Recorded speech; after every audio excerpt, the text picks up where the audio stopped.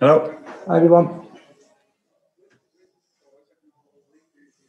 Okay, I can't see any hands, so who wants to kick us off? Can I go first then? John crossing the mirror here. Mikel, in your TV interview, first and foremost, you must be very disappointed with the performance. But in your TV interview, you say it's the first time you've not played as a team. What do you mean by that?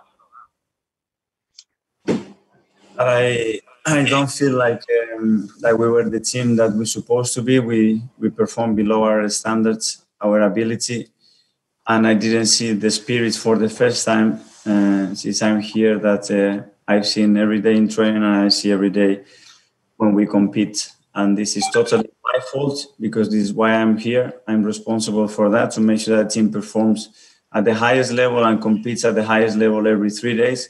And today I haven't managed to do that. So obviously it's my fault. Can you look for reasons, Mikel, as to why that is, or any reason why? It's very hard to find the reasons. I cannot say that I've seen a change or this week they train a different way. I would be lying if I say that. But obviously there was something there today that they wanted much more than us, and they showed it. At the end of the day, if you are late in every decision making, if you don't win enough duels, if every second ball is for us, if you don't show the quality that we have with the ball, you cannot defend your box.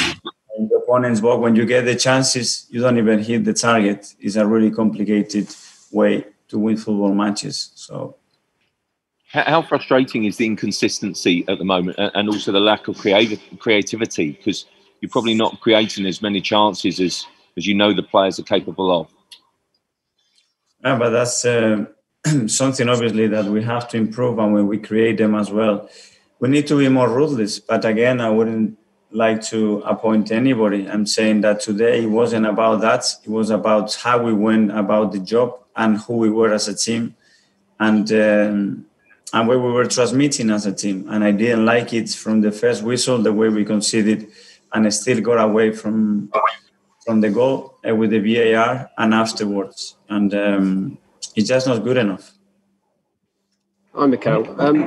We saw Pierre didn't have a single shot on target in the game. He's only had 10 across all 8 Premier League games so far this season. But with his goal-scoring record in the past, do you need to start getting him into positions where he is more involved? And how do you go about doing that? Yeah, but that's a team function, and that's a collective thing that we have to do more. We certainly are getting in some situations. The end product, obviously, is something that we have to improve. And about his position and his movement and where we can find him, of course, we can talk about is this the right or the wrong place for him. But when things were working and he was scoring, that debate wasn't there. What is certain is that with these numbers, scoring this amount of goals, it's impossible to be fighting with the top teams. So we have to maintain the numbers that we had defensively in our organization. And for sure, we have to improve our numbers attacking-wise if we want to be challenging there. And if you want to be consistent winning football matches, for sure. And then can I just check, Thomas Partey, was that more of just a thigh injury, I believe? How bad was that? We don't know. We have to scan him tomorrow, the day after, and see. But he felt it straight away after 7 or 10 minutes. And let's see what the magnitude of the injury. Thanks. Hi, Mikel. You stuck with the same team that did so well at Man United last week, and then the change is dramatic today. Does that mean you have to rethink what you think your best lineup is? Yeah, but sometimes when you see the boys play the way they played 7 days ago, not 70, 7 days ago, and you see them play today, is the beauty of this sport as well. And unfortunately, you cannot take anything for granted, and things change really quickly. I'm a very positive person, and when things happen like this, you take a lot of things from it, and you learn, and you get to know the players and where we are in a much deeper way. So I want to see the reaction from myself first, because as well is the first time that I have to see with my eyes my team perform at that level since I arrived here, and obviously it hurts big time. But at the same time, as I said, it's my joy to make sure that these boys do that on the pitch all the time. And today, for sure, I haven't managed to do that. Does Partey's injury automatically mean he won't be going on international duty? Well, I don't know. As I said, the doctors have to have a look at him, probably scan him, and then we will decide what to do with him. Okay, cheers, thanks. Thank you. James, CBS. Hi, Mikel. A lot of what you've been saying there is to do with attitude, and that's understandable. Will you be reassessing the system you play over the international break? It sometimes seems like you don't have the numbers in the penalty area when you have the ball in advanced areas. Yes, for sure. And we do that every week. You know how we can get into better positions in the final third with certain numbers, a position that have to be all the time occupied. The same of how we control the transition moments after not finishing that action or when the ball leaves that box. But certainly, as you said, we will look at that again and try to modify certain things to get better, like we always do. And Laka and Willian seem to be really struggling for confidence right now. What's your message to them? Again, that my job is to get the best out of the players and put them in the best possible scenarios as much as possible. And if they are not performing, it's because we have to help them more.